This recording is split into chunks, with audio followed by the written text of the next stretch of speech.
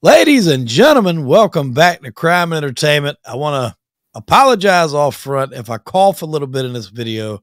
I'm seriously battling a cold, but we wanted to try to get this behind the serial killer out to you. We've been having a good run with these lately, Ignacio. Yes, sir. Golden State Killer, Richard Ramirez, John Wayne Gacy, Albert Fish. Yeah. So we're covering old school today. We're going back in time a little bit. HH Holmes. What a character.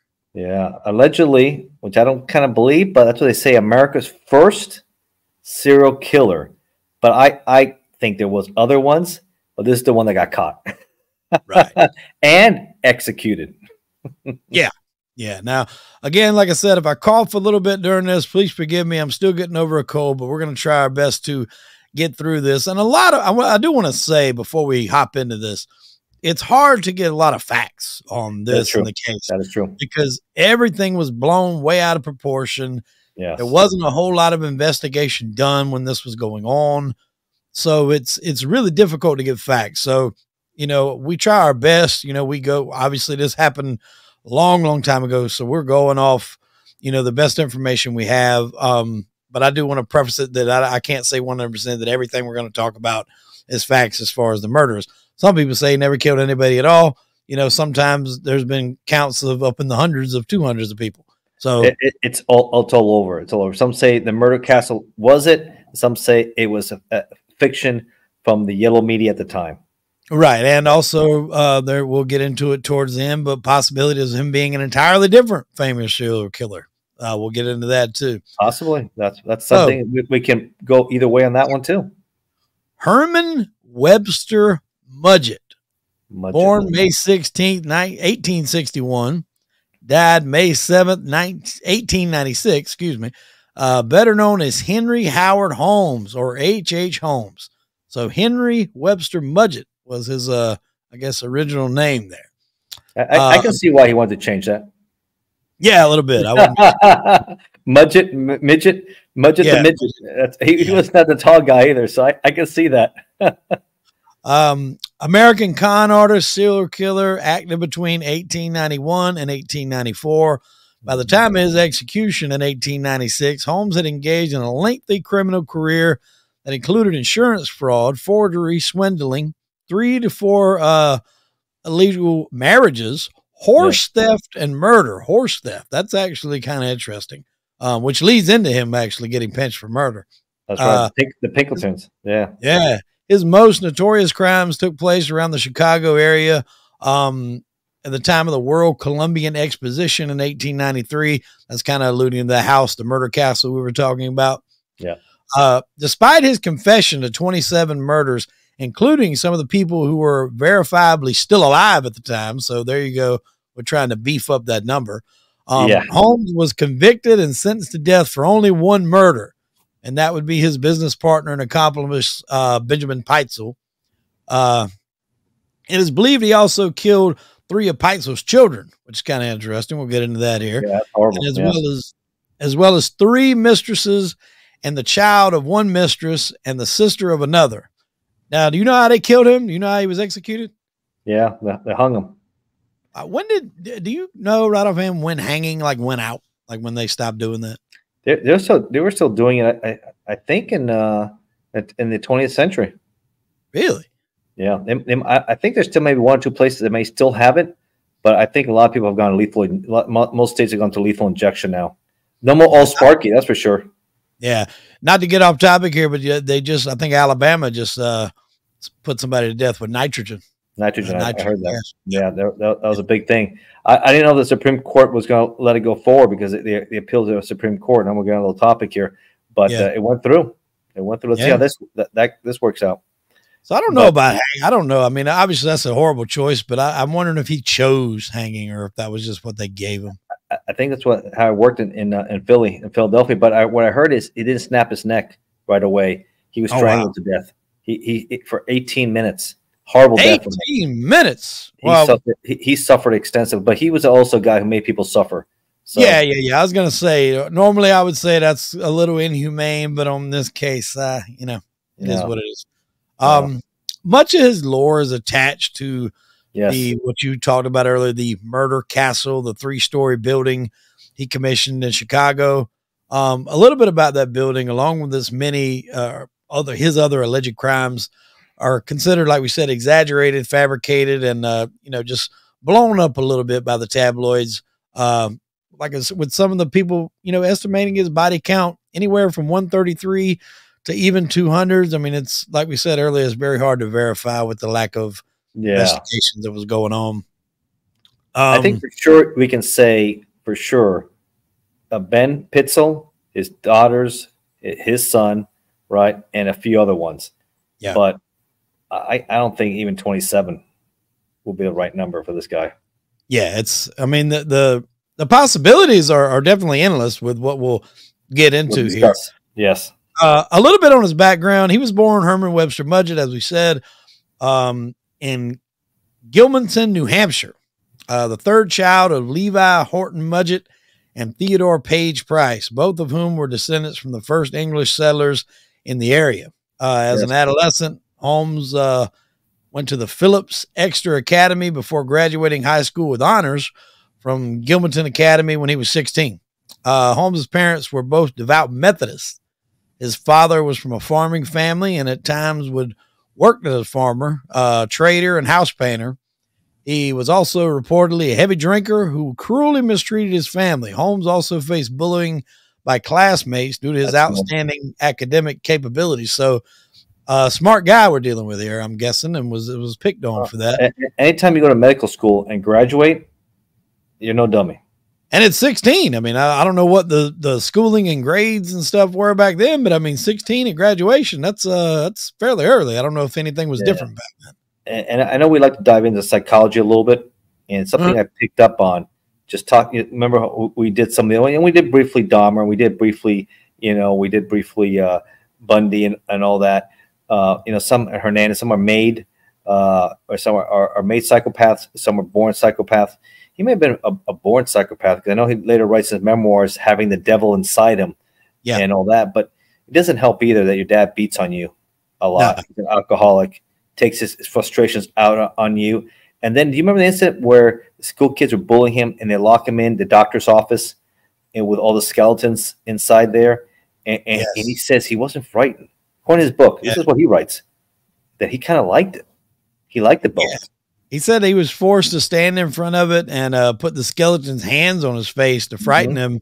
And he said initially he was scared, but then after that, he claimed it helped him overcome his worries. And after that, he was subsequently developed an obsession with death as a result of that particular encounter that you're talking about. And, later his pastime, he took up dissecting animals not long after that. So that kind of started him, I guess, down the medical path. Yeah. And then he'll definitely like stealing cadavers, right? And bodies. Yes. We'll get into that as well. So a little bit of background on him, his early life. Around 1886, he would come to Chicago in the month of August. That's when he began using HH Holmes, or going by that name. Soon after his arrival, he came across a drugstore at a northwest corner of South Wallace Avenue and West 63rd Street in Englewood, section of Chicago. The drugstore's owner was an Elizabeth Holton. She gave Holmes a job, and he proved to be a hardworking employee and eventually buying the store. Yeah. So, I mean, we're obviously going to get into some pretty rough stuff that he did, but, seems like a smart guy, a little bullied, hard worker, wound up buying this store. He's starting out, not too terrible. And he's a doctor too. Yeah. Yeah. So, and he's a doctor. Do you know why he came up with the name HH Holmes? No. I got a theory here. And I was just listening, reading. That's when Sherlock Holmes came out. The character came out, and a lot of people thought at the same time he picked the name Holmes. It was very popular, and of course he was doing bad things, and maybe deep down he wished he was something like that. But at the end, authorities, the Pinkertons and others, will put him in his place, and again it'll be his demise. And we'll talk more of his trial. But at the time in Philadelphia, that was the trial of the century. Yeah, yeah, very. Obviously, covered as much as you could back in those days. Yeah. Contrary to several accounts, Holmes did not kill Dr. Holton. Holmes purchased an empty lot across the street where construction began in 1887 for a 2-story mixed-use building with apartments on the second floor and retail spaces, including a new drugstore. On the first, when Holmes declined to pay the architects or the steel company that worked on it, I think it was Athena Iron and Steel, they took him to court, and this would happen quite a bit. He would hire different contractors, different people to work on this mansion that he was putting together, murder house, if you will, and he would let them work for a period of time. Then he would say they were doing something wrong and basically kick them off the job and refuse to pay them. This kind of, my theory, satisfied a couple things. Number one, he didn't have to pay him. Number two, nobody really knew exactly the whole layout of the house because they're all working on different areas. Obviously, they're not going to go back and rework something that's completed. So nobody really had a full grasp on what he was putting together there. That's my thoughts on it. Any thoughts for you? No, I agree, especially if you're having it built with trap doors, right? And you're having different chambers and you're doing all these creepy, horrible things. You want different people involved in that. But at the end, too, he was a swindler, too. So he was a doctor, he's a swindler, and later we'll find out he's a serial killer. In 1982, he added a third floor, telling investors and suppliers that he intended to use it as a hotel during the upcoming World's Columbian Exposition. He got a bunch of furniture donated to him, and of course, he didn't pay these guys jack shit for it. They wound up trying to take him to court, and he had hid a bunch of it in some of these hidden rooms, so they didn't really get anything. Contemporary accounts report that Holmes built the hotel to lure tourists visiting the exposition in order to kill them and sell their skeletons to a nearby medical school. Now, when you think about it, that could make for a good movie. Although he did have a history of selling stolen cadavers to medical schools, Holmes had acquired these through grave robbing rather than murder. So now you're getting into a little weird territory. Yes.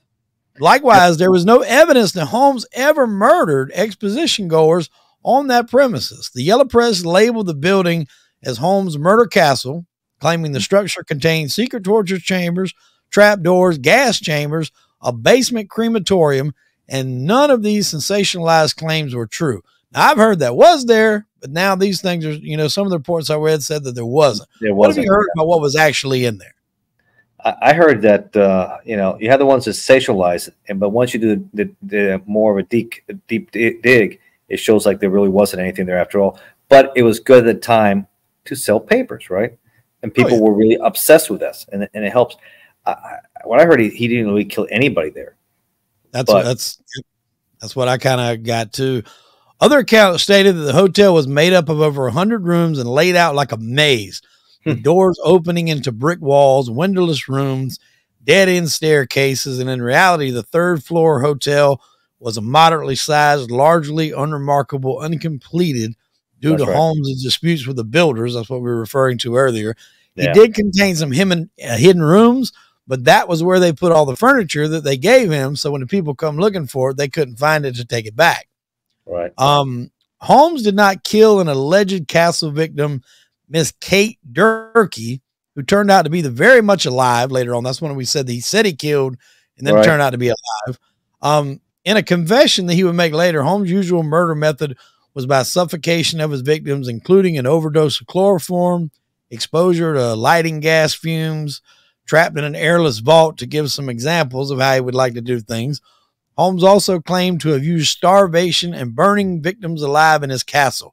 I've even heard reports of there being like an acid vat in the bottom that he would dissolve bodies and stuff like that. I mean, really wild stuff when you get into what he may or may not have had in that castle. Yeah. I don't know. I know. I'm kind of torn with that. It's sensationalized. It's fascinating. He's a mad doctor, right? Or it's just these guys want to sell papers, and he was just a guy who maybe used some chloroform, killed a few people, and be done with them. But still, I mean, the way he killed his partner is horrific. And we'll get into that, and his family. That's awful, allegedly, but awful. Holmes' hotel was gutted by a fire started by an unknown arsonist shortly after his arrest, but was largely rebuilt and used as a post office in 1938. Besides his infamous murder castle, Holmes also owned a one-story factory, which he claimed was used for glass bending. It's unclear if the factory furnace was ever used for this purpose. It was speculated that it had been used to destroy incriminating evidence of Holmes' crimes. Now, we'll get into some of those presumed murders. This is, murders that they think he might have had something to do with. There was a woman named Julia Smythe. I think that's how you pronounce her last name. And her daughter, Pearl. That was Holmes's mistress. 31-year-old Julia Smythe was the wife of Dr. Lawrence Iculus, Ned Connor. I don't know if that's how you pronounce his name or not. Who had moved into the Holmes building and began working at his pharmacy's jewelry counter. After Connor found out about Smythe's affair with Holmes, he quit the job and moved away, leaving Smythe and her 5-year-old daughter, Pearl, behind. Smythe gained custody of Pearl and remained at the hotel, continuing her relationship with Holmes. Now, her and Pearl both disappeared on Christmas Eve, 1891. Holmes initially claimed to acquaintances that Julia had left unexpectedly to visit her dying sister, but then changed his story and said that she had fled to her former husband. Ultimately, Holmes later claimed that Julia had actually died during an abortion, which I think he had told her that he wanted to do, but do it himself, or he wanted her to do, but he wanted to perform it himself. Despite his medical background, Holmes was unlikely to be experienced enough to carry out his abortion, and mortality from such a procedure was high at that time. Holmes probably wound up killing her doing that, if that's indeed what happened. That's all. Yeah. Then later, he claimed to have poisoned Pearl, likely to hide the circumstances of her mother's death. That was the daughter. A partial skeleton, possibly of a child around Pearl's age, was found when excavating Holmes's cellar. Pearl's father was a key witness at Holmes' trial in Chicago. So that's right off the bat, we're going mother-daughter, Miss Emmeline Segran. I'm horrible with these fucking names, man. I hope I'm good. 23-year-old Emmeline Segran began working in Holmes' building in May of 1892 and worked for him for about 6 months. Holmes reportedly hired Segran as a secretary due to her connection to a doctor who peddled a vaccine that allegedly cured alcoholism. Look at that. Those who saw Segran in 2 weeks before her disappearance noted that she appeared to have lost interest in Holmes in their relationship. Segran was last seen in December of 1892. Her parents were informed that she had left to marry a man named Robert Phelps. Authorities figured out that she had gotten pregnant by Holmes, possibly being a victim of another failed abortion that Holmes tried to do. So he might be a good surgeon, but not a good abortionist here is what we're learning. No. He tried to cover that up as well. Her empty luggage trunk was sent back to her mother in Anderson, Indiana. Her skeleton was found by the police at the home of a Chicago physician with the help of M.G. Chappell, who admitted to having articulated 3 skeletons for H.H. Holmes. So this guy's, I'm getting some putting together these skeletons here. That's quite interesting. Yeah. Did you hear anything on any of these victims that we mentioned so far? Yeah, I mean, the case never proved it. It's a lot of speculation what really happened to these people, but a lot of people possibly close to him could have happened like that, but I didn't hear much more than that. That vaccine said allegedly cured alcoholism. I think that was actually investigated and turned out to be quite nothing but like water or something like that. Did you read anything about that? That happens back then, man. They'll sell snake oil to cure anything, right? Yeah, swindlers, man. Another lady, Minnie Williams. This was in early of 1893. A 24-year-old actress, Minnie Williams, moved to Chicago. Holmes claimed to have met her in an employment office, and though it is believed that she had actually met her, that he had actually met her in Boston several years earlier, while he was there going by the alias Harry Gordon. Holmes offered her a job at the hotel as his personal stenographer, and she accepted it. Holmes persuaded Williams to transfer the deed to her property in Fort Worth, Texas, to a man named Alexander Bond, which was an alias of Holmes that he would use, for these types of swindles when he would swindle people. In April of 1893, Williams transferred the deed with Holmes serving as the notary. Holmes later signed the deed over to Peitzel, giving him the alias Benton T. Lyman. Now, the following month, Holmes and Williams, presenting themselves as husband and wife, rented an apartment in Chicago's Lincoln Park. Minnie's younger sister, 18-year-old Anna Nani Williams, came to visit, and on July the 5th, 1893, she wrote to her aunt that she had planned to accompany Brother Harry to Europe. In it, she signed off with a message: Brother Harry, that would be Holmes, says you need to never trouble any more about me, financially or otherwise. He and sister will see to me. I hope our hard days are over. Neither Minnie nor Nanny will ever be seen alive again. Holmes would subsequently use Minnie's name in future scams. So he apparently knocked her off and then would use her names to help some of these scams go out. He's already got her property from her. So he was a little bit ahead of the curve on some of this fraud. Back in there. He checked all the boxes, from the cadavers, days at University of Michigan, right? Stealing the dead bodies from the grave. I mean, that would come in even before he died. He said, please bury me under 10 feet of concrete, because I don't want people coming after my body. Yeah. That's amazing. He's involved in everything. He thought about, even at the end, he says, you know what? I did to others. I don't want them to do it to me. What a piece of work. Some of the suspected murders that he was suspected of doing was a 68-year-old creditor of Holmes named John DeBurrell. I think that's how you pronounce his name. He died of apoplexy. I'm not sure how the hell you spell this word. On April 17, 1891. I keep getting these dates mixed up. This was definitely 18th century. At the Castle drugstore, DeBurrell collapsed and died shortly after Holmes poured a black liquid down his throat. Oh, according to a witness, foul play was not suspected. I don't know how you would pick that up, but okay. In 1895, it was determined that his life had been insured and that Holmes had profited from his death. So there you go. He became his beneficiary and he killed him. So he's getting money every which way he can. There be his forgery, beneficiary, killing them off. He's really putting in a lot of work. And then he does more life insurance stuff, more life insurance scams. Yeah. In 1891, Emily Van Tassel disappeared after working at a Holmes drugstore. Holmes spoke of her in his confession in 1897. Tassel's name was cited in a list of suspected victims, and Tassel's mother believed that she was a possible victim. Dr. Rustler, who had an office in the castle, went missing in 1892. Holmes mentioned killing Rustler in one of his earlier confessions. A lady by the name of Kitty Kelly, a stenographer for Holmes, also went missing in 1892. John Davis of Greenville, Pennsylvania, went to visit the 1893 World's Fair and vanished.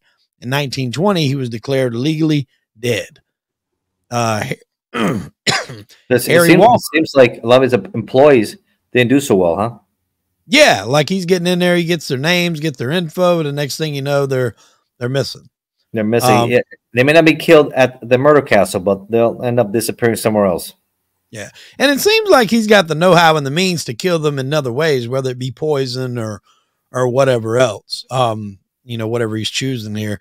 Harry Walker of Greenburgh, Indiana, went missing in November of 1893. He was alleged to have insured his life to Holmes for $20,000 and wrote to friends that he was working for Holmes in Chicago. $20,000 is a lot of money.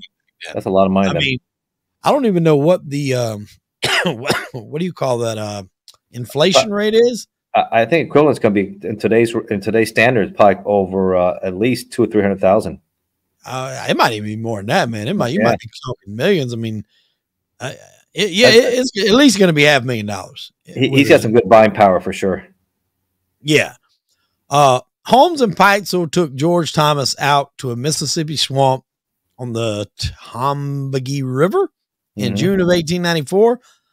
They killed him, disposed of his body. Holmes confessed to the murder to his second wife.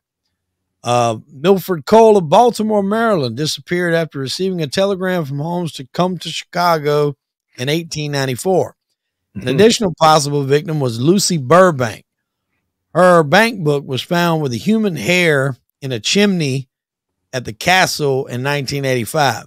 Allegedly, in his confession, Holmes claimed to have killed 2 persons in Lake County, Illinois, which was confirmed years later when the remains of an unknown man and unknown woman were found on a farm in 1919, 23 years after his execution.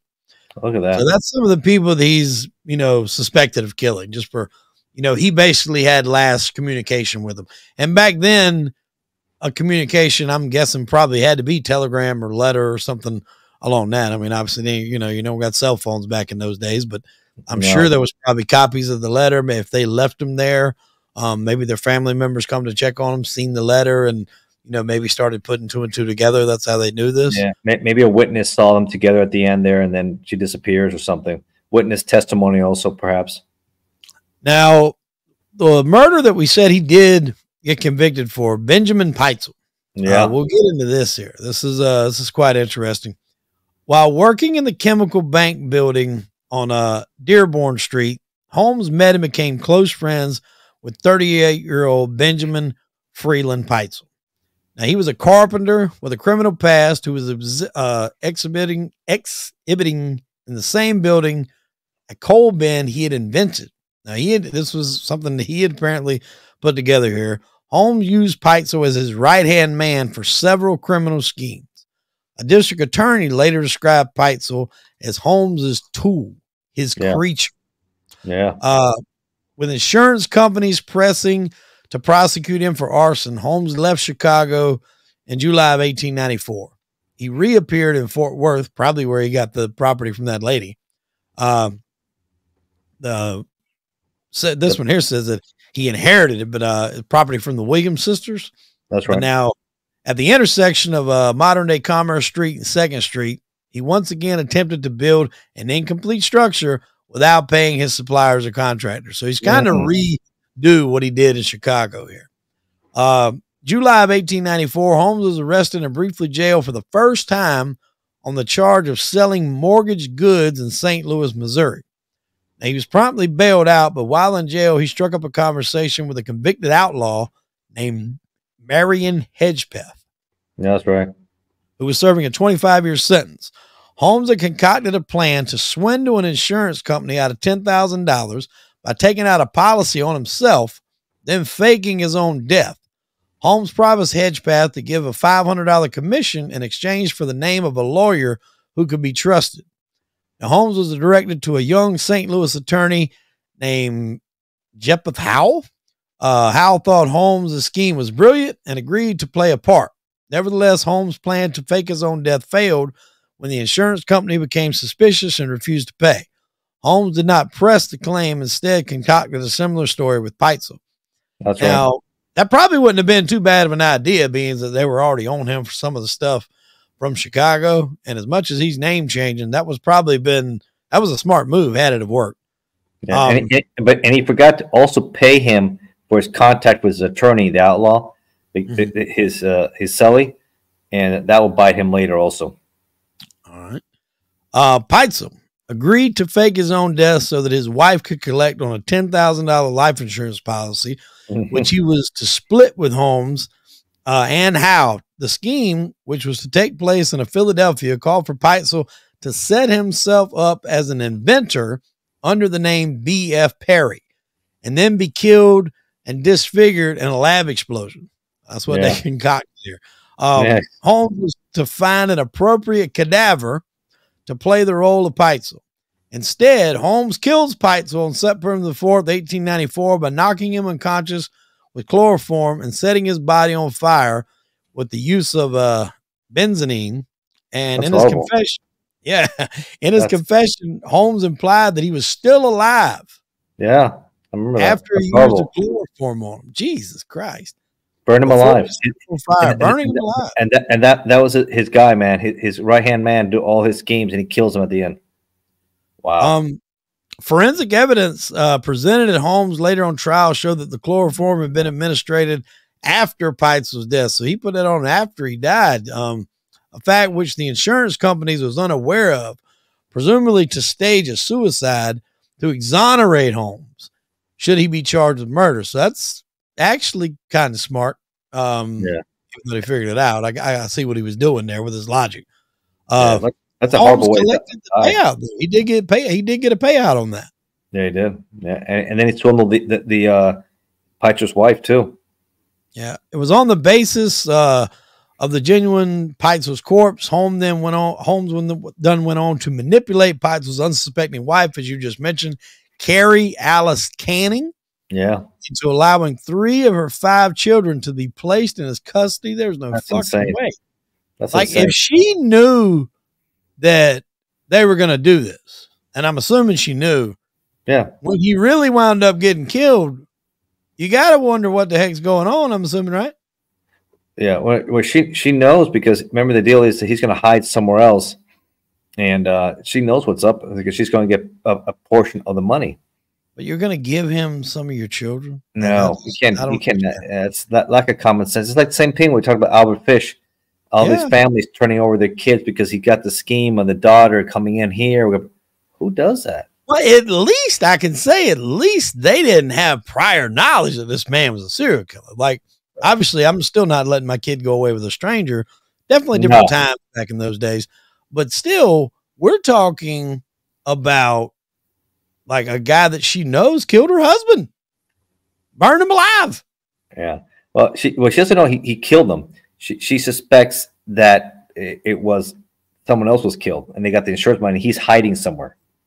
Okay, so she doesn't realize it is. Okay, all right. But she does know what kind of guy he is, because he's involved in previous things. All the stuff we talked about, right? So she knows what her husband is, and they're scheming this. So, are you still going to let? I mean. Yeah, I'm not letting it go. The 3 children who were placed under Holmes's care were 13-year-old Alice Peitzel, 9-year-old Nellie Peitzel, and 7-year-old Howard Robert Peitzel. Holmes and 3 Peitzel children traveled throughout the northeastern United States and into Canada. He simultaneously escorted Carrie along with a parallel route, all while using various aliases and lying to Carrie concerning her husband's death by claiming Peitzel was hiding in London, as well as lying to her about the true whereabouts of her 3 missing children. Now, in Detroit, just before entering Canada, they were separated by a few blocks. In an even more audacious move, Holmes was staying at another location with his current wife, who was unaware of the whole affair. This man's got a lot of stamina here, apparently, with all these women he's seen. Yeah. Holmes confessed to murdering Alice and Nellie on October 25th, 1894, by forcing them into a large trunk, locking them inside.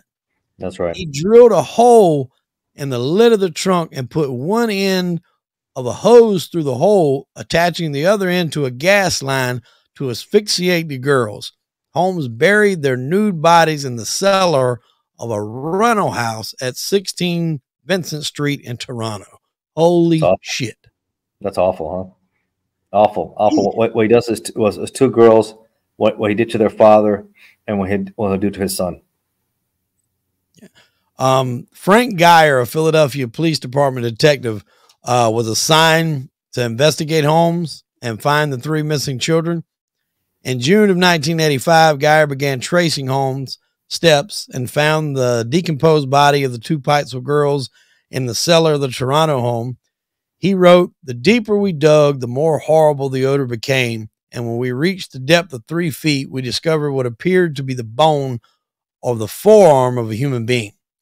In Toronto, Geyer discovered unsent letters written to the Peitzel children that Holmes had kept. So they were, I guess, writing their dad maybe, and he kept them. This information led to further investigations of Holmes' Chicago property and ultimately led Geyer to Indianapolis, where Holmes had rented a home in the Irvington neighborhood. Holmes was reported to have visited a local pharmacy to purchase drugs, which he had used to kill Howard Peitzel on October the 10th, 1894. A repair shop to sharpen knives he used to chop up the body before he burned it. The boy's teeth and bones were discovered in the home's chimney. That's awful. Wow. Yeah, that's awful. Awful. This guy's a piece of work. That's why I didn't feel bad for him when it took 18 minutes and he was strangling. His neck didn't snap when so it's like, you know, he did some really bad things, just like Albert Fish and all these guys. You know, he's another one that suffered a lot when he was executed. Oh well. I mean, that's a lot of bad. I mean, I'm not condoning any of this in any way, but when you start doing these kind of things to children, like I've just got no remorse for however you go, however long it takes, or however slow the process. I mean, children just they're very innocent and all this. I mean, I'm sure a lot of these other people that he killed, older, you know, people were too, but there's just something different about when you're inflicting pain on a child. I mean, that's another level of inhumane. Yeah, Peitzel did to himself when he started dealing with this guy. Yeah. He was involved with shit, and he knows what's going to end up. When you deal with someone like this, you know what's going to end up. It's going to turn on you one day. Like a bad dog. One day it's going to bite you one day, and it did. Yep. We'll get into a little bit on the capture here. Holmes' murder spree finally ended when he was arrested in Boston on November 17th, 1894, after being tracked there from the Philadelphia by private Pinkerton National Detective Agency. That's right. He was held on an outstanding warrant for horse theft in Texas because authorities had become more suspicious at this point that Holmes had appeared poised to flee the country in the company of his unsuspecting third wife. You know anything about this horse theft? Not much, other than that's where the Pinkerton got him. I'm not sure if he went back or not, or he stayed there, and I think they started the case against him for the murder of Peitzel. Yeah. In July of 1895, following the discovery of Alice and Nellie's bodies, Chicago police and reporters began investigating Holmes' building in Englewood, now locally referred to as Castle. Now, though many sensationalized claims are made, as we mentioned earlier, no evidence was found which could have convicted Holmes in Chicago. As we said, it did catch fire and was gutted. There was only very circumstantial physical evidence of the Castle victims. A piece of human bone, possibly from Julia Connor, the lady we talked about earlier, who had the child Pearl, a burned gold watch chain, and a burned dress button apparently belonging to Minnie, who was another one of the victims we mentioned, and a tuft of human female hair found in the drain. Thus, Holmes will be tried for the murder of Peitzel in Philadelphia, which he had the clearest case for murder. So circumstantial, I guess, would be the word you're looking for, and all that other stuff. But Peitzel, they seem to have dead to rights. In October of 1895, Holmes was put on trial for the murder of Benjamin Peitzel and was ultimately found guilty and sentenced to death. By then, it was evidence Holmes had also murdered the 3 missing Peitzel children. Following his conviction, Holmes confessed to 27 murders in Chicago, Indianapolis, and Toronto, and 6 attempted murders. Holmes was paid $7,500 by the Hearst newspaper in exchange for his confession. So he got paid back then. He got paid money to pretty much sensationalize so they can sell more papers. Right. And if you think, again, these are some big dollar amounts back then, bro. I mean, like, this is 1895. $7,500 today is a pretty decent chunk of money. I mean, they can buy you a nice used car. 1895, that's what he got. Now, granted, he was in jail. I don't know what the hell he's going to do with it, but yeah, that's a good point. What did he do with that money? Well, he couldn't do much. And where did it go? Yeah. That's interesting enough too. I don't know what happened with that money, but I don't know. I mean, somebody went somebody's pocket, I'm sure, somewhere up the line. Yeah. While writing his confessions in prison, Holmes mentioned how he drastically his facial appearance had changed since his imprisonment. On May 7th, 1896, Holmes was hung at the Mayo Menzing prison for the murder of Peitzel. Until the moment of his death, Holmes remained calm and, showing very few signs of fear, anxiety, or depression. Despite this, he asked for his coffin to be contained, like you said earlier, in concrete and buried 10 feet beneath the surface because he was concerned grave robbers would steal his body like he was doing earlier. Like he did. I had no problem with that either. That's what he did. He and use it for dissection. That's what he should happen to him. Yeah, exactly. I don't know what he's going all crazy for here. Like you said, his neck did not break. Instead, he strangled to death slowly, twitching for roughly 18 minutes. I'm not too upset about that. No, not at all. No, Doesn't not bother what he did to those poor girls and that boy, and that's just awful, awful. And I forget he also wrote a memoir before he was executed too. Not only Yes. did that, and he referred to himself as the devil inside. That he had issues and he was always obsessed, and he talks about some things about that. So I read a little bit about it. Interesting read to read the mind, what he was thinking. But he's all trying to, distance himself from some of these murders at that one. Then he'll change it later when he got paid, right? He changed it. So you read that, his memoir, and you read his confession, complete different stories. Now, you mentioned earlier there was a connection with the guy that he was first starting these insurance scams with, or faking their own death. Did he have a connection with how he got caught? What was that? I thought you had said something about that would come back to bite him when he didn't pay him his $500. Oh, the outlaw guy that was in jail in St. Louis. Yeah, he gets upset too, and I think he's the one also that helps give tip information to the authorities about what he was saying about his insurance scams. Okay, he cooperates, maybe helps him out. But you know what happens, man? He paid you out. He hooked you up with a contact for your attorney, like he promises, and he forgot to pay him back. That didn't sit well with him. No, he didn't forget. He just didn't want to. Not really. Upon his execution, Holmes' body was put in an unmarked grave at the Holy Cross Cemetery, Catholic cemetery in Philadelphia, western suburb of Eden, Pennsylvania. On New Year's Eve, 1909. I saw a YouTuber go out there and he found it. And he has a video about it. So he focused on it, right? He has a little show and he talks about it. And the tombstone has been vandalized. And it's broken in half and all that. So, and then he talks about HH Holmes there, unmarked, but everybody knows it's there because, it's been historical. Actually, they had resumed the body because allegedly they said he escaped because of the money he made and that he wasn't executed. And allegedly family members said later that possibly could have been. So they went in and they found him, and they found his dental records that it was him. Yeah, I did remember reading that. Actually, I do have the notes here on that guy, Hedgepath, who had been pardoned for informing on Holmes. He was actually shot and killed. That's the guy we were mentioning earlier, the outlaw. He was shot and killed by the police officer, Edward Jaburick, during a holdup at a Chicago bar. On March 7th, 1914, the Chicago Tribune reported the death of Patrick Quinlan, the former caretaker of the castle. So all the people wind up dying here. The mysterious mysteries of Holmes Castle would remain unexplained. Quinlan had committed suicide by taking strychnine. So, who knows what he might have been living with on his conscience. His body was found in his bedroom with a note that read, "I couldn't sleep." Oh, wow.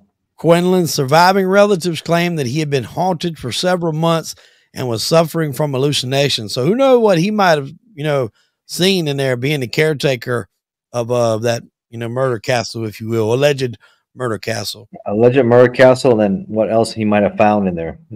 Yeah. The castle itself was damaged by a fire, like we said, in August of 1985. Two men were seen entering the back of the building between 9 p.m. About a half hour later, they were seen exiting the building, rapidly running away. Following several explosions, the castle went up in flames. Afterwards, investigators found a half-empty gas can underneath the back steps of the building. The building survived the fire and remained in use until it was torn down in 1938. The site is currently occupied by the Inglewood branch of the United States Postal Service. I still wouldn't go there to mail a damn letter. That's just a little too freaky. A little creepy, right? Yeah. Yeah. I'll be using UPS or something like that, or DHL. You're just going to the post office, right? Chicago's a big city. In 2017, during allegations, Holmes had escaped his execution. That's kind of referring to what you were talking about. Yeah. Holmes' body was exhumed. Testing led by Janet Minogue of the University of Pennsylvania of Archaeology and Anthropology. Due to his coffin being contained in concrete, his body was found not to have decomposed normally. His clothes were almost perfectly preserved. His mustache was found to be intact. That's a little weird. The body was positively identified by his teeth, that of being Holmes, and he was then reburied. Now, there's a conspiracy that's floated around for a while that he was possibly Jack the Ripper. Oh, yeah. One of the guys that really jumped into this conspiracy was a guy by the name of Jeff Mudgett. You know who that is? That's his great-great-grandson, right? It is. He learned at a family dinner his great-great-grandfather was H.H. Holmes, the infamous con man and serial killer who operated a so-called murder castle during the 1893 Chicago World's Fair. Can you imagine at a family dinner? I mean, I don't know if it's Thanksgiving or Sunday dinner or whatever, and you find out that your great-great-grandfather is one of the more notable serial killers of all times. Like, how the hell do you finish off that dinner? No, man. Not only that, America's alleged first serial killer, right? America's first serial killer, and had the trial of the century. You got to break out whiskey at that point. There's no way you don't start. Yeah, you're like, and then he embraces it, and then he does some digging, and he comes up with this interesting theory. Yeah, so Mudgett found himself diving deep into the evil ancestry, if you will, and researching the murderer whose real name was Herman Webster Mudgett. When I learned of these terrible origins I have, he said, I was quite passionate to determine how much of the H.H. Holmes story was true and how much was legend and lore. A Las Vegas resident said, the Las Vegas resident said, and that passion became an obsession. His obsession eventually led to yet another startling discovery as handwriting analysis that Mudgett said proves Holmes and Jack the Ripper were actually the same person. He explored that evidence in his 2011 book, Bloodstains, and a 2017 History Channel documentary series called American Ripper. The correlation of the handwriting was made, and based on some handwriting comparisons that they had with the famous Dear Boss letter allegedly sent by Jack the Ripper to London's Central News Agency in 1888, it was a match. And allegedly, Holmes visited London around that time. Now, what do you know and what do you make of the conspiracy theory that he was H.H. Holmes? I mean, it's exciting. It's sensational, isn't it? I mean, just think about that. Could he have pulled that off? Could he? I mean, he was a doctor, right? A surgeon. He could have been, but it seems like, you know, looking at how he killed people with chloroform, right? Jack the Ripper is a slasher. He's a slasher. He goes in there, prostitutes. This guy's not killing prostitutes, right? This guy has girlfriends. He doesn't have a problem getting a girlfriend. This guy, Jack the Ripper, has some issues there with women, and he's attacking the prostitutes that he loathes in London, in a portion of London there, and also there was this guy, I can't remember the author's name now, who wrote the Devil in the White City. I don't have his name off top here, but he kind of shows, and he did his research, that it's pretty much impossible that because of all the court dates, he's a swindler, he's being sued a lot, he's in and out of court. In 1888, that possible for him to be in London doing these things, while it shows that he's in Chicago, or at least he also visited family in New Hampshire. So it appears that he's in the U.S. and almost impossible to be in London this time. But it is fascinating to compare the two, that's for sure.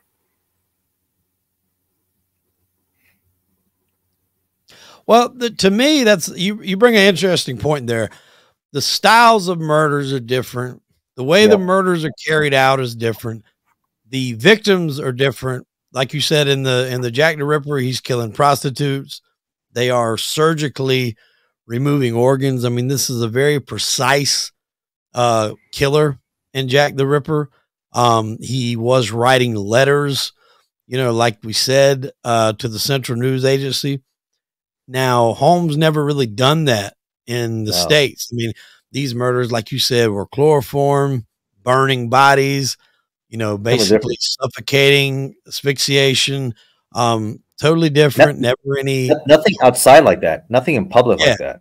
Yeah, nothing of, you know, allegedly that we know of, you know, nothing of slicing them open and removing organs. So I think it's two very different people. And, you know, one thing that I've learned when I've researched all these things is nobody wants to let the general public think we don't know who somebody was, right? You know, so the Zodiac, they've tried to nail down who that was. Off topic, not a serial killer, but D.B. Cooper. They've tried to give his identity. I don't think they wanted to let Jack the Ripper be an unknown guy. So I think they've just been like, this guy here was so bad. We'll just say that was him because people will believe it. And, it lets us say, hey, we know who it was, but obviously he's dead now. There's nothing we can do. I think that's a way of kind of covering that they really just didn't have a clue who this Jack the Ripper was. Jack the Ripper, no, not at all. And I think every year, every 2 years, there's always a new theory who Jack the Ripper is, right? Oh yeah. Always. Yeah. I always see one that comes out. No, I think it's this guy for this reason, and it's fascinating to do it. And allegedly, there's uncanny resemblance between them also. Really? That's what they also say. Also, that they look identical with the mustache, but but that whole look. I mean, average person then was a lot smaller, stocky like that. They always had those big. So it's like, come on, man. And he's also English, right? His family is English, right? They came over, so I don't know. Maybe enough evidence there they can try to paint it, but I'm just not buying that. The book you mentioned earlier, Devil in the White City. Now, this thing has been rumored to be a movie. Last I heard, it's being turned into a Hulu Netflix series. At one point in time, Leonardo DiCaprio was attached to play Holmes. Whether or not this is still a go, still in production, I couldn't find anything on it like concrete. But what a series that would be. When you run into these timepieces, if you will, they can get quite pricey to put together correctly.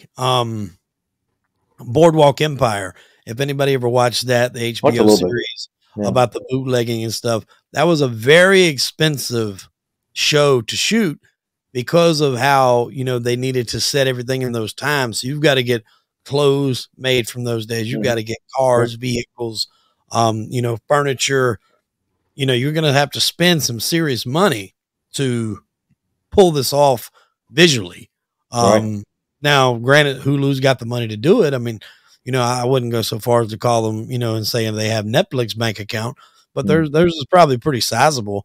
But that would be the only thing that I don't know if they would do it in a continued series, like season 1, season 2. They might have to do it in a mini series and call it done, because that's one of the reasons why they had to stop Boardwalk Empire. Outside the fact that everybody was gaining popularity and they had big salaries, it was just a very expensive, project to shoot because you got to keep with the times. So that'll be interesting, man. I think that would be good. I think Leonardo playing that character, he could fit that bill quite well. I think he could fit him. Smaller stature guy, obviously very well accomplished actor. I think it would be something a little out of the box. It would be for him. Yeah. To play a serial killer, man, that's kind of a risque role for him because then he's getting demonized like that too. So some actors don't like to go that far out there because that's a nasty, as we said, that guy's nasty. Child killer, family killer, people killer. That guy showed no remorse. He had no soul. Like he said, he had the devil inside him. The devil inside him in the White City. And that was like, there's a lot of stories about actors that turned down roles in movies that were dark. I was watching the movie Seven with my son recently. He had never seen it. And I was reading nowadays, like when I read or watch movies, I automatically go to the IMDb and start reading like trivia on the movies. And it said that role of Brad Pitt was offered to Denzel Washington. And he turned it down because he felt the movie was too dark. And that would have been, not that Brad Pitt didn't do amazing, but that would have been a good role with Freeman and Washington bouncing off each other. But then a couple years later, Washington does a similar movie, not necessarily quite around the 7 Deadly Sins, but he does a movie called Fallen, which was pretty dark, where he was hunting this serial killer and he was able to transfer through people by touch. And the only way he knew who it was they would sing this song repetitively. Time is on my side. So every time he would touch somebody and the spirit would jump, you would hear them singing that song. Time. It was quite creepy. So it was interesting that he passed on that and then jumped. He played a pretty bad guy killer in Training Day. Oh yeah. He won an Oscar for that. Gangster. So yeah, at the end he went dark. He played gangster cop pretty much. Yeah. So LAPD probably feeding off at the same time of Rampart and all that stuff. Yeah. The scandals are breaking off there with LAPD. So interesting there. But you know what? It's easier for them to film those movies in LA, right? Yeah. And do a timepiece. A lot easier out there. Yes. That about does it, man. You got anything to add on this guy? Like I said, I didn't want to do too much of a deep dive like we have with some of our other shows. We're going to wrap this up in about an hour because there's just not a lot that I can say was 100% factual. So I didn't want to give a whole bunch of information on stuff that we really can't validate, you know? No, everything from, Jack the Ripper, the murder castle, everything we do know, he was executed. It appears he was convicted, killing a guy that he worked a lot with, doing all the dirty deeds. And I hate to say that his wife, Pitzel's wife, made a horrific decision, giving his 2 beautiful daughters and son, and died. I did see a documentary where Pitzel's grandchildren talked about it, which I found it fascinating. They traced back the steps and all that, and it was touching to hear them talk about it. But at the same time, the family member also allegedly wasn't a very good guy either. Yeah, he was involved in a lot of stuff. So you know what? That's what happens when you hang out and you do stuff with the devil. The devil ends up getting you. Yeah. Well, that'll do it for today's episode of HH Holmes. I'm really enjoying these behind the serial killers, man. No, they are good, man. We'll get some good ones coming, and please enjoy it. And you like this, Psycho Killers? It's a book that I wrote about it. I wrote all these ones we've talked about has been on all the books that I have. And maybe we'll do also one on infamous LA murders. We'll talk about maybe the Black Dahlia, or we talk about the Wonderland gang, right? Yes, I think I told you to go check out that movie, The Wonderland Murders. Great film, great story, documentary too. A lot of pieces to that story. It's a lot of players. You got Holmes himself, Eddie Nash, Wonderland gang. What a character that guy was. Yeah, you could do a whole show on Eddie by himself. Yes, he was a character for sure. Yes. And also, and LA had so many infamous murders there, and we just mentioned a few there, but also Manson murders, Manson cult, and his cult was serial killers. Yeah, the serial killers. So that could be one behind. We can do one like that too. Yeah. All right, my friend. Well, that'll do it for HH Holmes. I hope everybody enjoyed it. Keep tuning in. They'll keep pumping them out behind the serial killers here on Crime and Entertainment. Ignacio, thank you for stopping by, my friend. Always, brother. All right, man. All right, guys. Ciao.